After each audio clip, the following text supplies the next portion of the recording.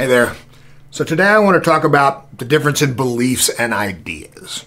And before I get going, if you like this content, if you're enjoying it, maybe leave me a like and a comment, share it with a friend, all that stuff. You know, any of that engagement really helps get the algorithm to show it to more people, and I'd appreciate the help.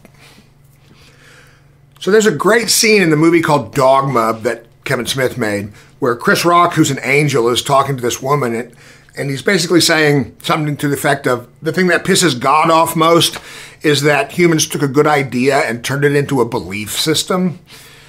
And she stops and goes, but beliefs are bad?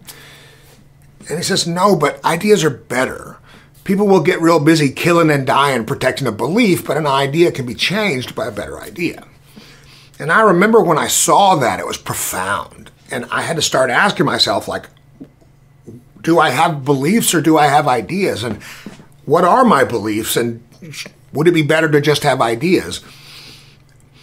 And a lot of times beliefs are formed without even them really being it's not really a conscious thing. It just sort of happens and it slides into my operating system. And I don't even really know it's there, but my actions get based on it.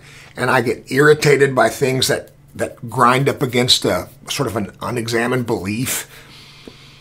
And so I've been working really hard for a really long time to try and just have ideas.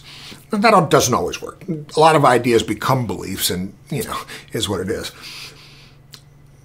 But I'm constantly trying to examine what my beliefs are and what my ideas are, and looking for new ideas and way to expand my ideas and even expand my beliefs. I just don't want to get too locked into any of it, because it causes friction. I get angry about things and I don't even know why, and it's because something about it is irritating my beliefs.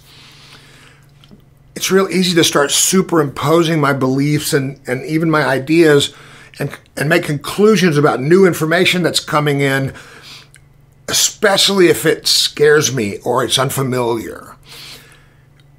And there can be a lot of suffering where that happens, where the new information comes in and it flies in the face of what I believe and what I think, and especially if there's any old trauma associated with those beliefs, it can just make life really difficult. And I want to always be kind of looking for that stuff.